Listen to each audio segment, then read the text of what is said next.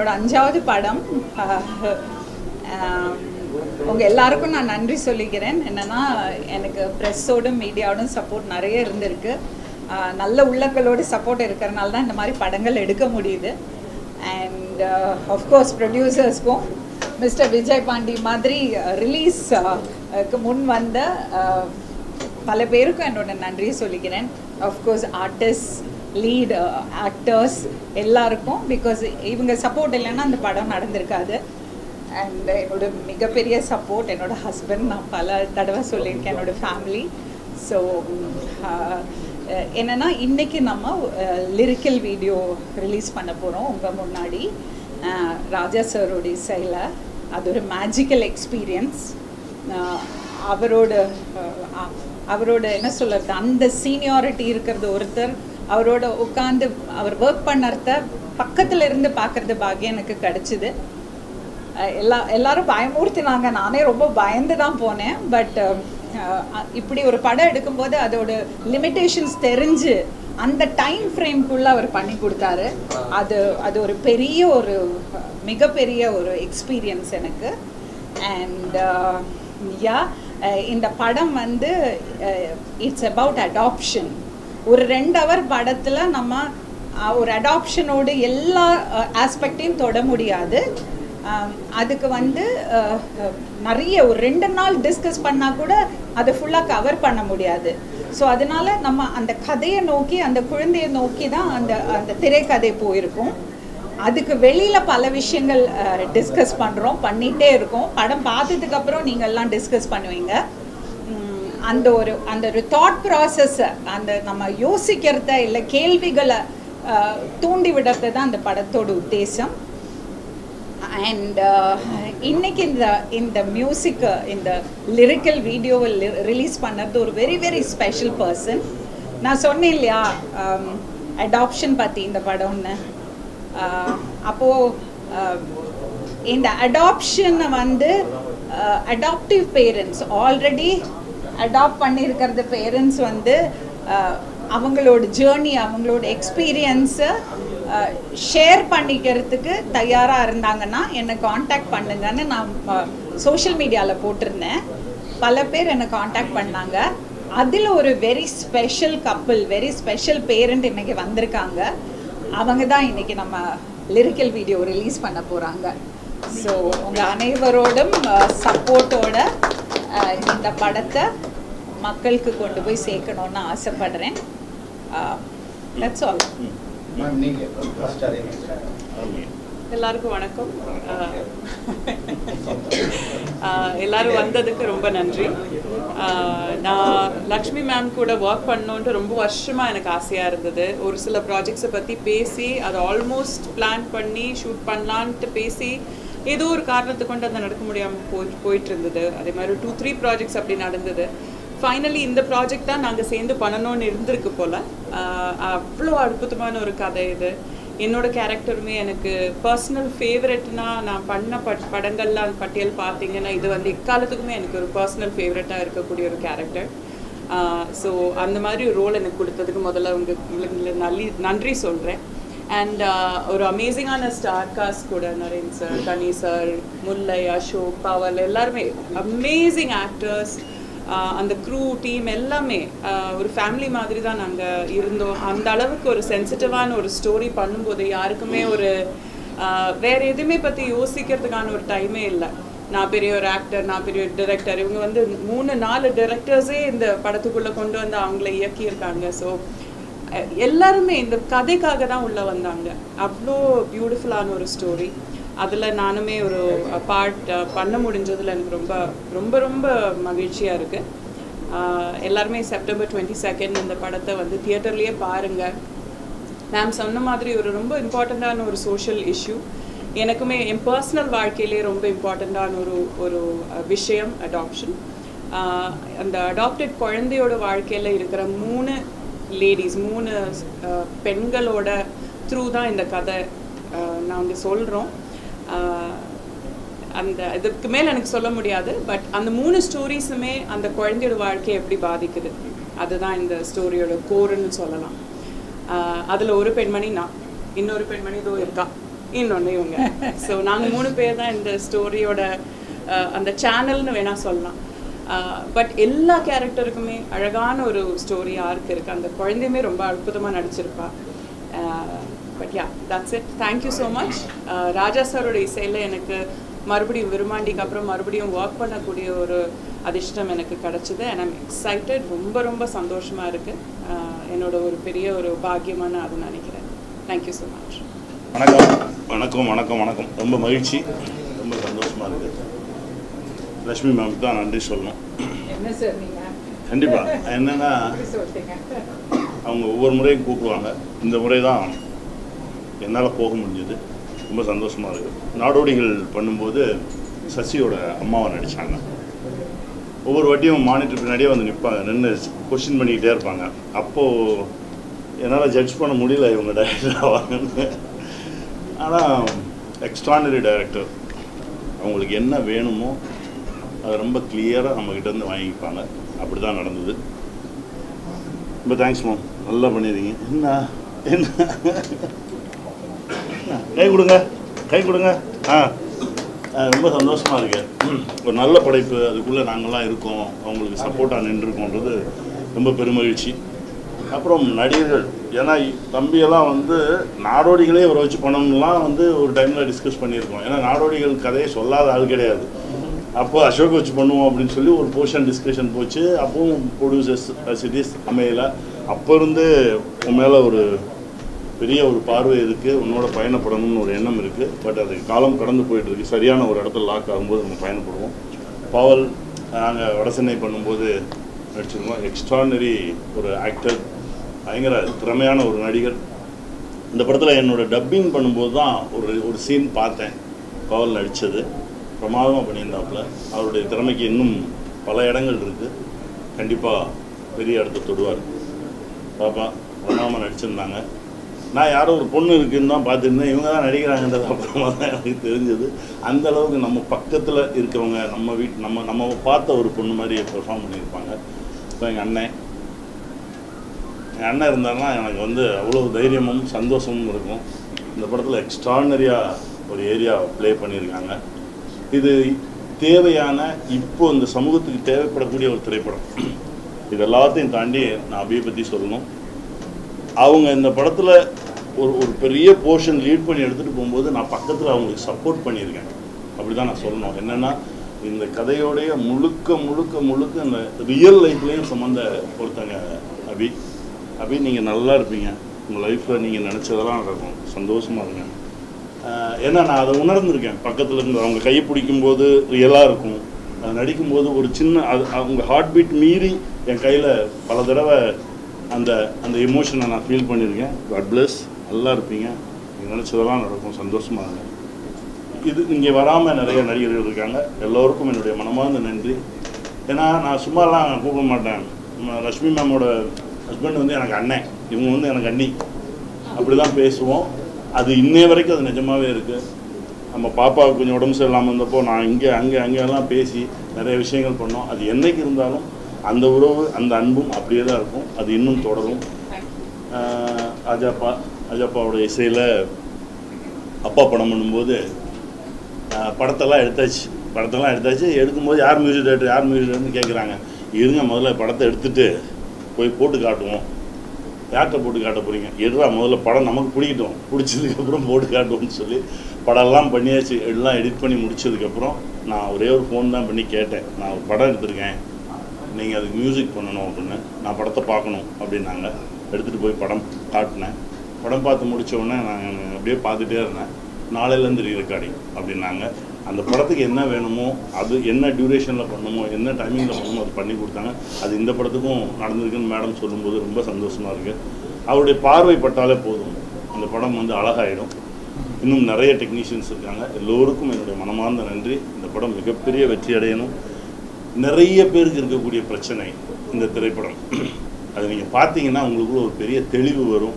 நிறைய கேள்விகள் இருக்குது நமக்கு இந்த அடாப்டேஷனை பற்றி. அது எல்லாத்துக்குமே சரியான பதில் சொல்லியிருக்காங்க மேம். ஒரு சாதாரணமாக ஒரு கதை எடுத்து ஏதோ ஒரு படம் பண்ணிடுவோம் அப்படின்லாம் பண்ணல. ஒரு மிகப்பெரிய ஆய்வு பண்ணி இந்த சமூகத்தின் மீது மிகப்பெரிய அக்கறையோடு ஒரு படம் கொடுத்துருக்காங்க. அதுக்கே முதல்ல உங்களுக்கு நான் நன்றி சொல்லணும். இந்த படத்தை இதுக்கப்புறம் நீங்கள் தான் கொண்டு போய் ஜனங்கிட்ட சேர்க்கணும். அப்புறம் இப்போ தம்பி சொன்னார், அதுக்கு நீங்கள் கேள்வியெல்லாம் கேட்டீங்க. அது நீங்கள் பேசும்போது மேடம் வந்து டக்குனு ஒரு ஆனந்த கண்ணு விட்டாங்க. அவ்வளோ அளவுக்கு உங்கள் கேரக்டர் இருக்கா, உங்களுக்கு அவ்வளோ அளவுக்கு ரியலாகவே கை கொடுத்துருக்கீங்களா? எங்கள் அம்மா மாதிரி, அவ்வளோதான். அதுக்கு மேலே நான் என்ன சொல்கிறது, போய் நிற்கிறதுக்கான வாய்ப்பு கிடைச்சது. அது ரொம்ப சந்தோஷமாக இருந்தது. என்ன என்ன இல்லை ஆக்சுவலி நான் இந்த படம் ஸ்டார்ட் பண்ணும்போது இவங்கெல்லாம் வந்து ஒத்துப்பாங்கன்னெல்லாம் எனக்கு தெரியாது. ஏன்னா இல்லை அவர் வந்து பெரிய படம் இயக்கிட்டு இருந்தார். அப்போது மிகப்பெரிய ஒரு ஒரு ஒரு ஸ்டேட்டஸில் இருக்கிற ஒரு ஆர்டிஸ்ட்டு. அதே மாதிரி நரேன் சாராக இருக்கட்டும், அபியா இருக்கட்டும், எல்லாருமே ஆஃப்கோர்ஸ் யங்ஸ்டர்ஸ் எல்லாம் வந்து அது யூனோ அவங்கள்ட்ட டச்சில் இருந்ததுனால எனக்கு அந்த ஒரு ஆக்சஸ் இருந்தது. நான் வந்து அபிட்ட ஃபோனில் பேசுவேன், அவங்கள்ட்ட நிறைய ஸ்டோரிஸ் டிஸ்கஸ் பண்ணுவேன். ஸோ இதில் டப்புன்னு கனெக்ட் ஆகிட்டாங்க இந்த ஸ்டோரியில். அவங்க ஷீஸ் அன் ஆர்டிஸ்ட் டூ. அவங்களுக்கு வந்து நல்ல கதைகளில் அந்த மாதிரி படங்களில் பார்ட்டாக இருக்கணும்னு ஆசைப்படுறதவங்க. அவரை வந்து கிடைக்கிறதே கஷ்டம். நான் நைட்டு வந்து ஸ்கிரிப்ட் அனுப்புகிறேன். எவ்வளோ பேஷன் இருந்தால் ஒருத்தர் வந்து ஓவர் நைட் அந்த ஸ்கிரிப்டை படிச்சுட்டு அடுத்த நாளைக்கு 8 மணிக்கு நான் மெசேஜ் பண்ணால் இவர் ரிப்ளை பண்ணுவாரா இல்லை கூப்பிடுவாரான்னு நான் யோசிச்சுட்டு இருக்கேன். அதுக்குள்ளே அவரோட கால் வருது, படிச்சுட்டேம்மா பண்ணுவோம் யூனோ. அண்ட் அதுக்கப்புறம் அவர் என்கிட்ட ஒரு வார்த்தை சொன்னார், அது மறக்க மாட்டேன். என்னன்னா, he told me பல விஷயங்களுக்கு இது ஒரு பதிலாக இருக்கும். இந்த படத்தில் நான் உங்களுக்கு சப்போர்ட் பண்ணணும்னு நான் நினைக்கிறேன். அண்ட் இன்னும் பல விஷயங்கள் சொன்னார். ஆமாம் ஆமாம். ஸோ அதனால ஸோ தட்ஸ் வாட். நீங்கள் படம் பாருங்கள், பார்த்துட்டு உங்கள் ஒப்பீனியன் சொல்லுங்கள். நீங்கள் எல்லோரும் நிறைய கேள்வி கேட்பீங்க, நிறைய டிஸ்கஸ் பண்ணுவீங்க, நிறைய ஆர்கியூ பண்ணுவீங்க. அதுதானே ஒரு படம் பண்ணோம். நாங்கள் யாரும் விவாதம் இல்ல, நாங்க வந்து உங்களுக்கு மெசேஜ் சொல்றோம். அவங்க பண்ண விவாதத்துக்கு இதுல ஒரு பதில் இருக்கு, தீர்வு இருக்கு. அதனால தான் எனக்கு தீர்வு இல்ல. அதுதான் அவர் சொன்னார். ரொம்ப என்ன டிஸ்டர்ப் பண்ணிடுச்சு. என்னன்னா, ஒரு பெண் இறங்கி வந்து இந்த சமூகத்துல ஏதோ ஒன்று பண்ணணும் அப்படின்னு சொல்லி போராடும் போது நம்ம வெளியில இருந்து வர அம்புகள்லாம் இருக்குல்ல, அதெல்லாம் இவங்க என்ன மாதிரி ஃபேஸ் பண்ணியிருக்காங்க, அது எல்லாத்துக்குமே இங்கே ஆன்சர் இருக்குது. அதனால தான் எனக்கு இந்த படம் பண்ணணும் அப்படின்னு சொல்லி உடனே பண்ணணும்னு சொல்லி ரொம்ப ஆர்வமாக இருந்தது. அதை நாங்கள் நினச்ச டைமில் எடுத்து கொண்டு வந்து வச்சுட்டோம். அப்புறம் நண்பன் விஜய்க்கு என்னுடைய மனமார்ந்த நன்றி. இந்த படம் ஒரு பெரிய ஒரு படைப்பாக இருக்கும். நிறைய பேர் உட்காந்து ஒரு பல இடங்களில் உட்காந்து விவாதிக்கிற ஒரு படமாக இருக்கும். நீங்கள் தான் கொண்டு போய் ஜனங்கிட்ட சேர்க்கணும். சரிங்க. எஸ். ஸோ இன்னொரு ஸ்பெஷல் விஷயம் இருக்குது, அதுதான். ஸோ இந்த படத்தில் 2 மணி நேரத்தில் எல்லா விஷயம் சொல்ல முடியாது. அடாப்ஷனை பற்றின எல்லா விஷயம் சொல்ல முடியாது. அது சுவாரஸ்யமாக போகணும் இல்லையா? After all finally it's an entertainment medium. So அதுக்கு வெளியில் இருக்கிறது விஷயங்கள் மக்களுக்கு போய் சேரணும், இந்த படம் மூலமாக போய் சேரணுங்கிறதுக்காக நிறைய அடாப்டிவ் பேரண்ட்ஸ் கிட்ட நாங்கள் பேசியிருந்தோம், அவங்களோட இன்டர்வியூ எடுத்திருந்தோம். அதில் ஒரு ரொம்ப ஸ்பெஷலான பேரண்ட் வந்திருக்காங்க, miss Bhagyam and mister Aravind. அவங்களோட மாமியார் ராஜேஸ்வரி அம்மா அவங்களும் வந்திருக்காங்க. ராஜேஸ்வரி அம்மா அவங்களும் வந்திருக்காங்க. அவங்க தான் இன்னைக்கு இந்த லிரிக்கல் வீடியோ ரிலீஸ் பண்ண போறாங்க.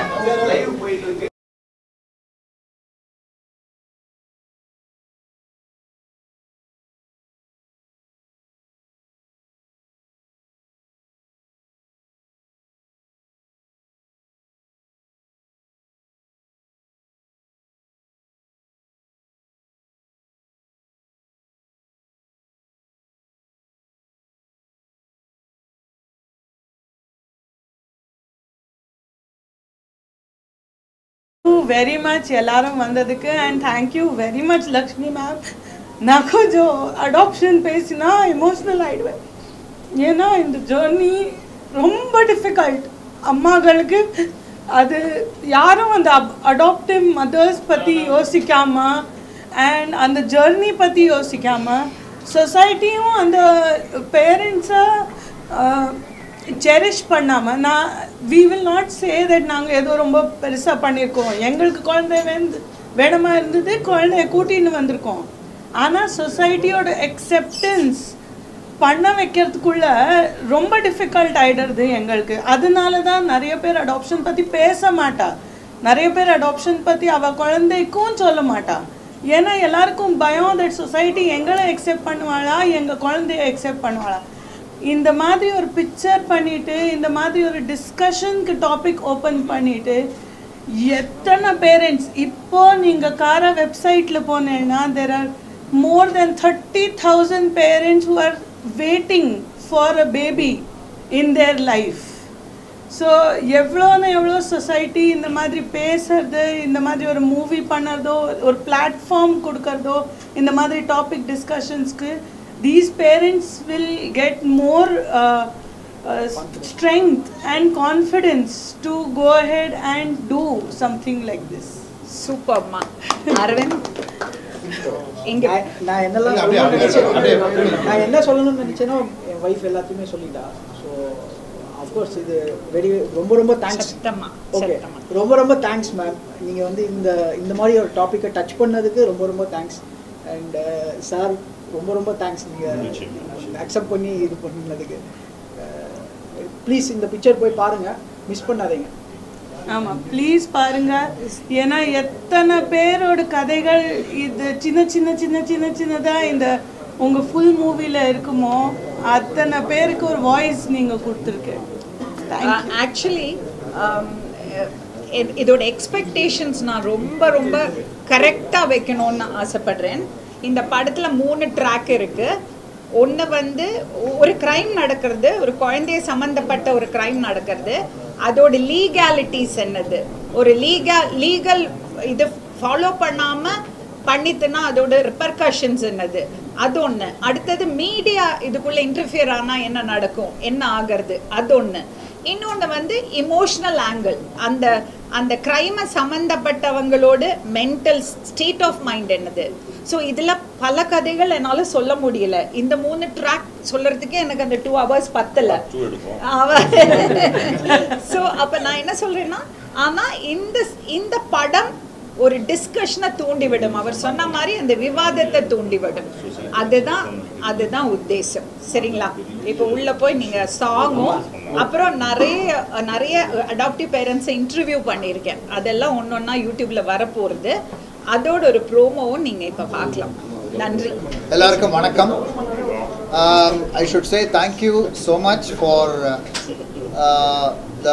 the press people to come before us.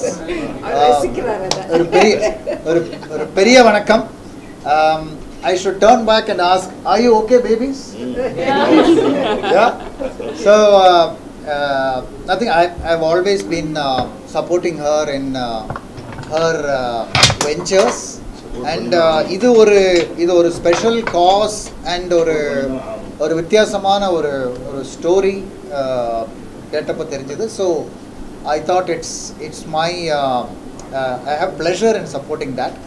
So once again I thank everybody and wish you good luck. So that's it.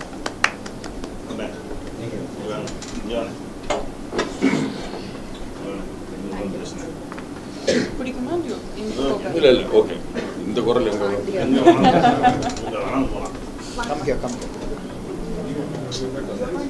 Ashok முன்னாடி வந்து பேசணும். எல்லாருக்கும் வணக்கம். இப்போ ஒரு ஆக்டராக இருக்கிறதுல வந்து நிறைய சௌகரியங்கள் இருக்குது. அசௌகரியங்கள் நிறைய இருந்தாலும் சௌகரியங்கள் நிறைய இருக்குது. என்னன்னா, நம்ம சில விஷயங்கள் கேள்விப்படுவோம், இது மாதிரி நடந்தது, அது மாதிரி நடந்தது, நமக்கு சில கோபங்கள் இருக்கும், நமக்கு ஒரு வியூ இருக்கும், ஒரு நிறைய வந்து நம்ம கேள்விப்படணும். சரி, அதை கடந்து போயிடுவோம் எல்லாருமே. சரி, அது ஒரு நியூஸாக இருக்கும். இல்லை சில டைம் அதை பற்றி டீட்டெயிலாக படிக்கும்போது நம்ம கொஞ்சம் எமோஷனல் ஆகலாம், ஃபீல் பண்ணலாம், ஏன் அப்படி நடந்ததுன்னா, இல்லை டிபேட் பண்ணலாம் ஃப்ரெண்ட்ஸ் கூட அப்படின்னு போயிடும். ஆனால் ஒரு சப்ஜெக்டை எடுத்து அதை ஆராய்ச்சி பண்ணி அதில் இவ்வளோ விஷயங்கள் இருக்குதுன்னு சொல்லி அதெல்லாம் ஒரு பெரிய விஷயங்கள்லாம் ப்ராசஸ் எல்லாம் போய் அப்படியே நம்மக்கிட்ட ஒரு கேக் அழகாக முடிச்சு கூட கொடுப்பாங்க. அதை அழகாக எடுத்து சாப்பிட்லாம் ஒரு ஆக்டராக. நம்ம எந்த கஷ்டமும் பட தேவையில்லை. அது மாதிரி ஒரு ரோல் எனக்கு லக்ஷ்மி மேம் கொடுத்துருக்காங்க. அதாவது இவங்க பண்ணுற கஷ்டங்கள் எல்லாம் சேர்த்து கடைசியாக நான் ஒரு வந்து நின்று அப்படி பேசுகிற மாதிரி. அதுக்கு நான் முதல்ல நன்றி சொல்லிக்கிறேன். நெக்ஸ்ட் இந்த டீம் கூட ஒர்க் பண்ணுறதுல எனக்கு ரொம்ப ரொம்ப சந்தோஷம். ஏற்கனவே 2-3 வாட்டி பண்ண முடியாமல் போச்சு. பட் ஸ்டில் இந்த வாட்டி நான் வந்து மிஸ் பண்ணாமல் பண்ணதுக்கு வந்து வாட்ஸ் கிரேஸ் தான் நினைக்கிறேன் நான். நெக்ஸ்ட் இது ரொம்ப பிடிச்சிருந்தது எனக்கு. இந்த விஷயங்கள்லாம் நிறைய விவாதிச்சிருக்கோம். எங்கள் ஃபேமிலியில் நடந்திருக்கு. எல்லாமே பண்ணும்போது அது ஒரு கோபம் இருக்கும், ஒரு ஆதங்கம் இருக்கும். ஏன் எதுக்குன்னு எல்லாம் இதுக்கு எல்லாத்தையும் வந்து இவ்வளோ தூரம் உழைச்சி இவ்வளோ பண்ணியிருக்காங்க. இது கண்டிப்பாக வந்து ஒரு சென்சேஷனை உருவாக்கும் தான் நம்புகிறேன். கண்டிப்பாக அது எல்லாருமே வந்து பார்க்கணும். ரைட், ரொம்ப நன்றி.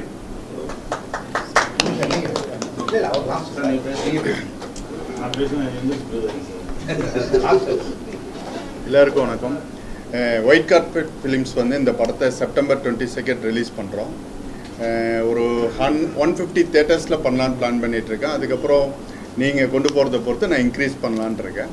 ஸோ உங்களோட சப்போர்ட் எங்களுக்கு ரொம்ப தேவை. இந்த படம் நான் பார்த்துட்டேன், ரொம்ப நல்லா இருக்குது. இதுக்கப்புறம் நீங்கள் இதை கொண்டு போய் promote பண்ணுன்றது. Thank you. Short and sweet. ஒரு நிமிஷம். Pavel, Ashok,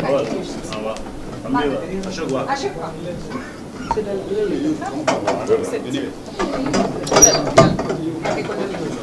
நீங்க 3 பேர் உட்காருங்க. அப்புறமா I think Abhirami should I think you should come. I'm good. Yeah. Please.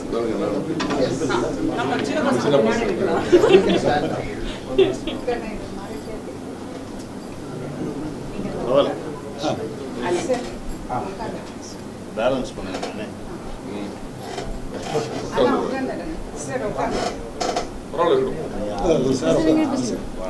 எல்லாருக்கும் வணக்கம். கொஞ்சம் மாதங்கள் ஆயிடுச்சுன்னு நினைக்கிறேன் நம்ம எல்லாம் மீட் பண்ணி. இங்கே இருக்கிற எல்லாருக்கும் என்னுடைய அன்பான வணக்கங்கள். 3 விஷயத்தை பற்றி சொல்லணும்னு ஆசைப்பட்றேன். ஒன்று வந்து ஆர் யூ ஓகே பேபியோட கதை. இன்னொன்று வந்து ஆர் யூ ஓகே பேபியோட டைரக்டர் லக்ஷ்மி ராமகிருஷ்ணன் அவர்களை பற்றி சில விஷயங்கள். ஆர் யூ ஓகே பேபி படத்தை ஏன் பார்க்கணும், இந்த 3 விஷயங்கள் மட்டும் நான் சொல்லலான்னு நினைக்கிறேன். ஒன்று, இந்த கதையை சொல்லணும்னா ஒரு 3 இன்சிடெண்ட் அது சேர்க்கக்கூடிய ஒரு புள்ளி, அது ஒரு குழந்தை, ஒரு அடாப்டட் சைல்டு. இதை சுற்றி தான் கதை.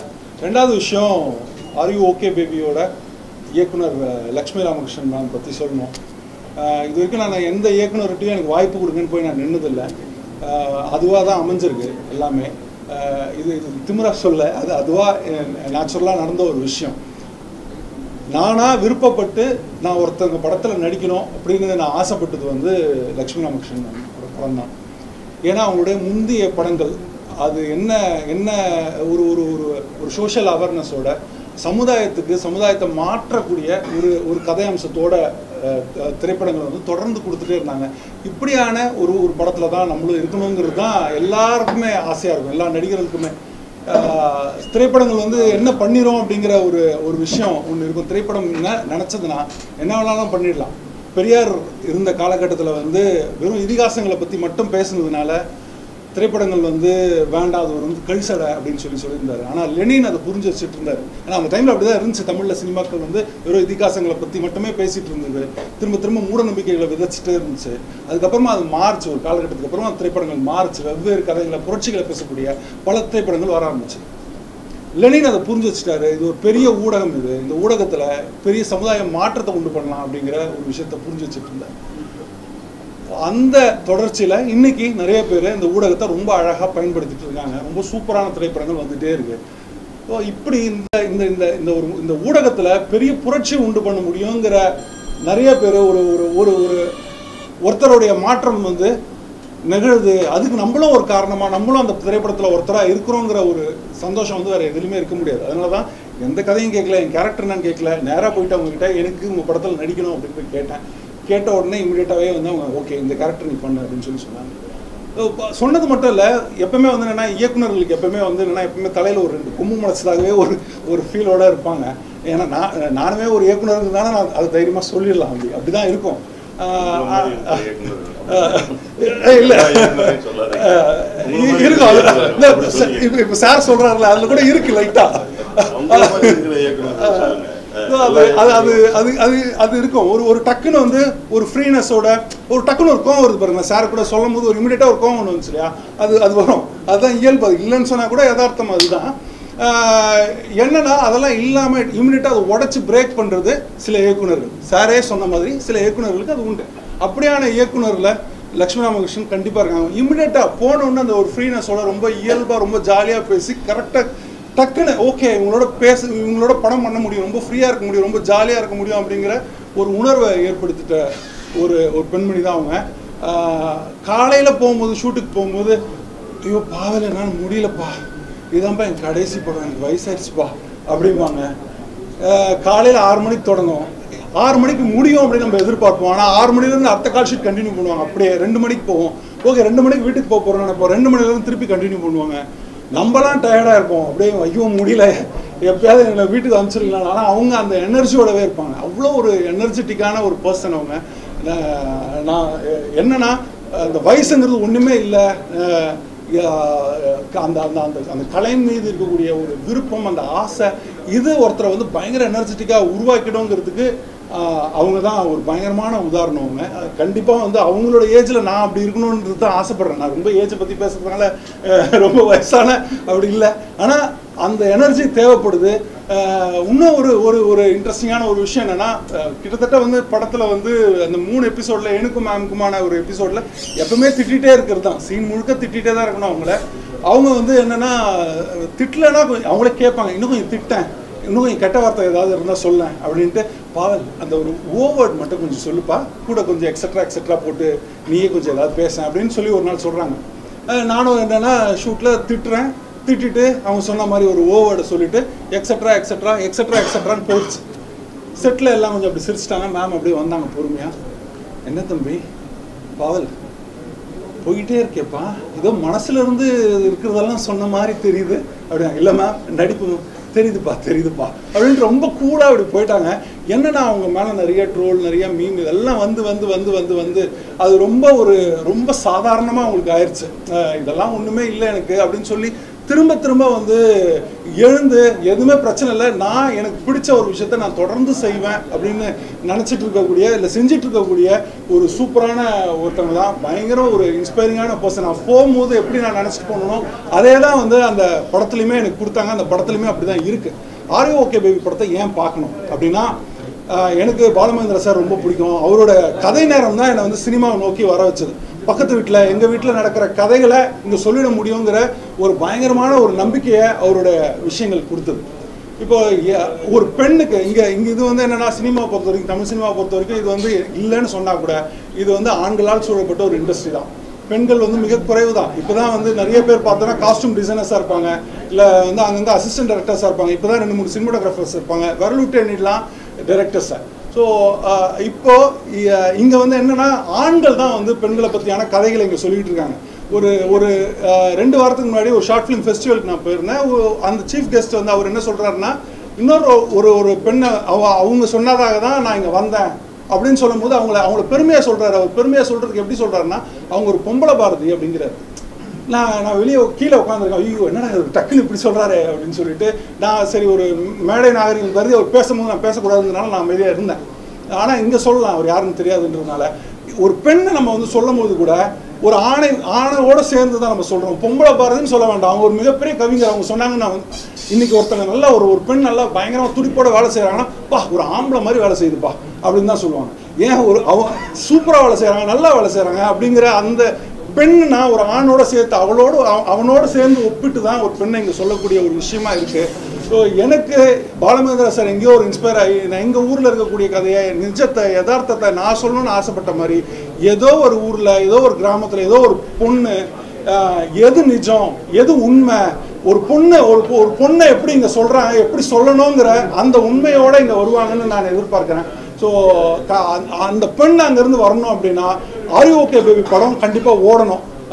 இந்த இப்படியான இயக்குநர்கள் தொடர்ந்து வெற்றி பெறுவது மூலயமா தான் உண்மையான நிஜமான பெண்களுடைய கதைகளை சொல்ல முடியும். இல்லைனா வந்து ஃபேண்டசியாகவே பெண்களை எப்பவுமே தேவதைகளாகவே பொருளாகவே இப்படியே தான் இருக்கும். அது மாற்றப்படணும் அப்படின்னா இவங்களை மாதிரியான இயக்குநர்கள் தொடர்ந்து வரணும், தொடர்ந்து ஜெயிக்கணும். ஆர் யூ ஓகே பேபி மாதிரியான படங்கள் வெற்றி அடைவது மூலிமா தான் இந்த மாதிரியான படங்கள் உண்மையாகவே யார் அம்மா, எது பொய், எது உண்மை, எது நிஜம், பெண்ணோட வலி என்ன, பெண்ணோட சந்தோஷம் என்ன அப்படிங்கிறது இங்கே வரும். ஸோ நீங்கள் எல்லாரும் அதுக்கு ஒரு பெரிய பங்கு வகிப்பீங்கிற நம்பிக்கை எனக்கு இருக்குது. ஸோ நீங்கள் தான் அந்த படத்தை கொண்டு போய் சேர்க்கணும், கொண்டு போய் சேர்ப்பீங்கன்னு நம்புகிறேன். ஏன்னா படம் அந்த அளவுக்கு நல்லாயிருக்கும், உங்களுக்கும் பிடிக்கும், உங்கள் வீட்டு பெண்களோட பிரச்சனைகளும் அதில் இருக்கும், சந்தோஷங்களும் அதில் இருக்கும்.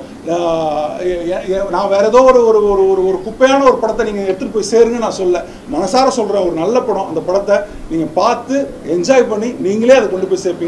நன்றி.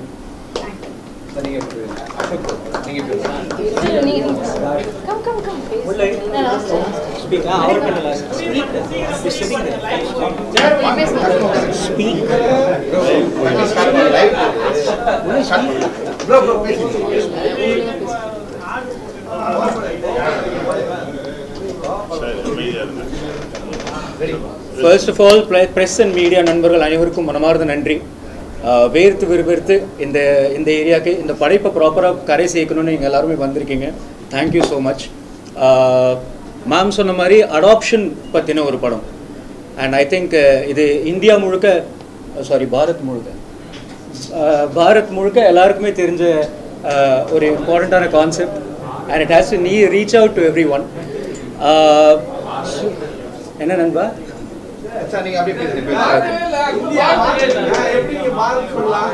Super okay.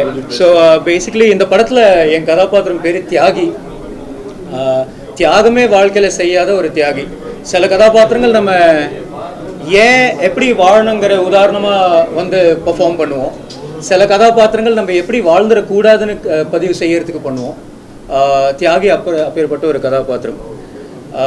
இளையராஜா அவர்களோட மியூசிக் ஒரு வரமாக இருக்குது எனக்கு. நான் முருகா படத்தின் மூலமாக ஆரம்பித்தேன். அந்த படத்தில் தெரிஞ்ச ஒரே technician was Karthik Raja sir. நம்ம எல்லாருமே புது இயக்குனர், புது நடிகனா அப்படின்னு ஆரம்பித்தோம். 2007 2023 ஆயிருக்கு இளையராஜா அவர்களோட மியூசிக்கில் ஒரு படைப்பு அமையறதுக்கு. ஃபர்ஸ்ட் ஆஃப் ஆல் மனமார்ந்த நன்றி டு லக்ஷ்மி ராமகிருஷ்ணன் மேம். ஏன்னா அவங்கள ரொம்ப காலமாக தெரியும். ஆனால் அவங்களோட கரியரே both as an actress as well as director ஒரு ஆர்வமாகவே இருந்திருக்கும். அவங்க நெருங்கி வா முத்தமிடாதேன்னு ஒரு படம் பண்ணும்போது ரொம்ப நெருங்கி வந்தோம், ஆனால் எனக்கு முத்தம் கொடுக்கல. அந்த படம் சேர்ந்து ஒர்க் பண்ண முடியல. அதுக்கப்புறம் ஒரு ஹவுஸ் ஓனர் ஆகிட்டாங்க. எப்போ தான்டா இந்த அம்மனி கூப்பிட போகிறாங்கன்னு நான் யோசிச்சுட்டு இருந்தேன். சடன்லி ஒரு நாள் ஃபோன் பண்ணாங்க, are you okay baby to two a film with me. நான் சொன்னேன், என்னம்மா இப்படி பண்ணுறீங்களேம்மா, அப்போலேருந்து வெயிட் பண்ணிகிட்டு இருக்கோம், காத்துக்கிட்டு இருக்கேன், நீங்கள் சொல்லுங்கள், I'll be right there. So கதாபாத்திரம் என்ன இதுன்னு அவங்க கொஞ்சம் ஸ்கெப்டிக்கலாக இருந்தாங்க. பட் என்னை எப்படி தியாகியாக விஷுவலைஸ் பண்ணி இந்த கதாபாத்திரம் எனக்கு கொடுத்தாங்கங்கிற ஒரு ஆச்சரியம் எனக்கும் இருக்குது. பிகாஸ் அந்த கேரக்டரை வாழற ஒரு தருணம் ரொம்ப ஹெல்ப்ஃபுல்லாக இருந்துச்சு. கூடவே படத்தில் ஒரு சின்ன கொரியோகிராஃபிக் பீஸ், ஒரு குட்டி அசோக் எனக்கு ஒரு சாங் தேவைப்படுது, நீயே கொரியோகிராஃப் பண்ணு, ஒரு குட்டி செக்மெண்ட்டாக ஒரு 1-1.5 நிமிஷத்துக்கு மட்டும் வரும் அது. சரி மேம், ரெஃபரன்ஸ்க்கு சாங் ஏதோ பேஸ் இருக்கா? எனக்கு அதுக்கு முன்னாடி வர ராஜா சார் இந்த படத்துக்கு இசையமைப்பாளர்னு தெரியாது. சடன்லி ஷீ செட், இல்லை அசோக் நீ முதல்ல டான்ஸ் பண்ணிடு, ராஜா சார் அப்புறம் மியூசிக் போட்டுக்கிறாருன்னு சொன்னார். அப்போதான் ராஜா சார் மியூசிக் பண்ணுறாரா? அண்ட் செகண்ட்லி ஒரு மாண்டேஜ் சாங்க்கு ஏதோ பறவைகள் பறக்குது, ஒரு சூரியனோட சன்ரைஸ் சன்செட் காமிக்கிறோம், ஹீரோயின் ஓடுறாங்க, மரத்துக்கு முன்னாடி ரவுண்ட் அடிக்கிறாங்கன்னா மியூசிக்கை போட்டுடலாம்.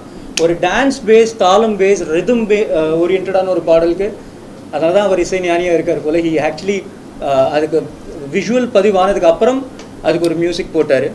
பட் அப்போ நம்ம பெர்ஃபார்ம் பண்ணும்போது மேம்கிட்ட சொன்னேன், மேம் அவரோடைய ஒரு மியூசிக் பீஸ் எடுத்து நம்ம பண்ணோம்னா எவ்வளோ நல்லாயிருக்கும். விச் வாஸ் வி டுக் அப் சலங்கை ஒலியிலேருந்து தக்கிட்ட ததுமி தில்லானா அந்த பாட்டுக்கு தான் நம்ம ஆடினோம். பட் அன்ஃபார்ச்சுனேட்லி ஐ திங்க் இருக்கிற டெக்னிக்காலிட்டிஸில் காப்பிரைட் இஷ்யூஸாக என்னன்னு தெரியல, அந்த பாடல் அப்படியே பதிவாக முடியல படத்தில். பட் ஐ திங்க் இந்த தருணத்தின் மூலமாக we would like to say that அது நோயிங்லி அன்னோயிங்லி பட் மனசார கே விஸ்வநாத் சருக்கு இந்த டீமோட ஒரு குட்டி ஸ்ரத்தாஞ்சலி. அண்ட் வித் மேம் சொன்ன மாதிரி இந்த படத்தில் பெரிய பெரிய ஜாம்பவங்கள் இருக்காங்க. நான் சமுத்திரகனி அவரை கனி அண்ணன்னு கூப்பிடுவேன், கனி சார்னு சொல்லி இப்போ கனி ப்ரோன்னு கூப்பிடணும் அவரை. ஆஃப்டர் வெரி சக்ஸஸ்ஃபுல், எஸ்பெஷலி ஒரே படைப்பை ஒருத்தர் ரீமேக் பண்ணுறப்ப கூட அதை என்ன வேறு வடிவில் ப்ரெசென்ட் பண்ணலாங்கிற ஒரு வெர்சட்டாலிட்டி இருக்கிற ஒரு இயக்குனர். ஒரு நடிகராக எல்லாருமே அவரை கொண்டாடிட்டு இருக்கோம். But at the same time அந்த இயக்கத்தை அவர் விடாமல் இருக்கிற ஷெட்யூல்ஸ்க்கு மத்தியில் வேறு மொழியில் கூட பண்ணும்போது నాకు కూడా తెలుగు కొంచెమే వస్తుంది సార్. కాస్టింగ్ பண்ணும்போது என்னையும் ஞாபகம் வச்சுக்கிங்க. So I think our R Mysskin sir R இன்னும் இந்த ஃபங்க்ஷனில் இந்த விழாவில் இப்போ கலந்துக்காத பல நடிகர்கள் இருக்காங்க. There's Vinodhini ma'am, there's Kalairani ma'am, என்னோட அப்பா நடித்த கவிதாலயா கிருஷ்ணன் சார், எனக்கு நான் வேறு எடுத்து கொடுங்க, ரோபோ சங்கர், ஒரு பட்டாளம், உதய் மகேஷ், ஆமாம் அனுபமா குமார் மேம், உதய் பானு மகேஷ் சார், பல பேர். அண்ட் ஐ திங்க் இது எல்லாருமே, நான் ஒரு குட்டி கேமியோ தான் பண்ணியிருக்கேன், பட் எல்லாருமே ஒரு லக்ஷ்மி ராமகிருஷ்ணன் பெயிண்டிங்கில் வண்ணங்களாக இருக்கும். ஒரு டைரக்டர்ஸ் படத்தில் இருக்கிற மகிழ்ச்சி, சந்தோஷம், திருப்தி இந்த படத்தின் மூலமாக இருக்குது. 22 செப்டம்பருக்கு படம் ரிலீஸ் ஆகுது. தயவுசெய்து எல்லாருமே தியேட்டர்ஸில் பார்த்து ஃபேமிலியோடு பார்க்கலாம். ஏன்னா சிந்திக்க வைக்கிற ஒரு விஷயம். பட் இட் இஸ் நாட் ஒரு ப்ரீச்சிங்கான படம் இல்லை, ரொம்ப உணர்வுபூர்வமான ஒரு ப்ரோசஸாக இருக்கும். தேங்க்யூ, உங்களோட சப்போர்ட் அண்ட் ஆதரவு தேவை. Thank you so much. சொல்லுங்க நண்பா. ஆமாம் நண்பா.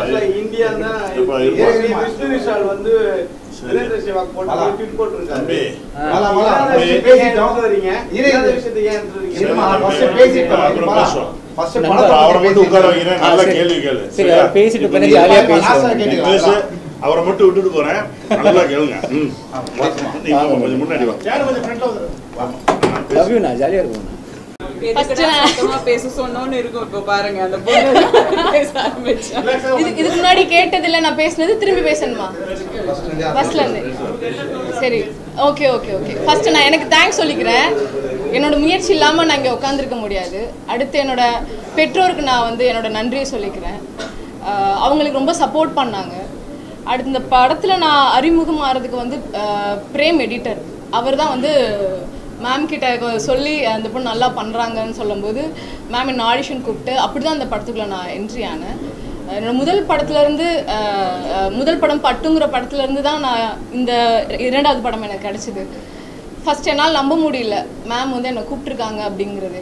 ஸோ ஆடிஷன் முடிஞ்சதுக்கப்புறம் இவகிட்ட ஏதோ ஒன்று இருக்குது அப்படின்னு சொல்லும்போது லிட்டரலாக எனக்கு ஒரு சின்ன சந்தோஷம். சரி, நம்மளை யாரும் நம்புகிறாங்க, நம்ம கண்டிப்பாக நம்மளால் முடிஞ்சது ஏதோ பண்ணுவோம் அப்படிங்கிறது. தென் அது மூலிமா அப்படியே ஸ்டார்ட் அப் ஆனது தான். ஸ்பாட்டில் வந்து அவ்வளோ சீனியர் ஆர்டிஸ்ட் இருக்காங்க. கொஞ்சம் கூட நான் அதாவது நர்வஸ் ஆகவே இல்லை, அந்தளவுக்கு கம்ஃபர்ட்டாக வச்சுருந்தாங்க என்ன. ஸோ அதுக்கு ரொம்ப ரொம்ப பெரிய தேங்க்ஸ் எல்லாருக்கும்.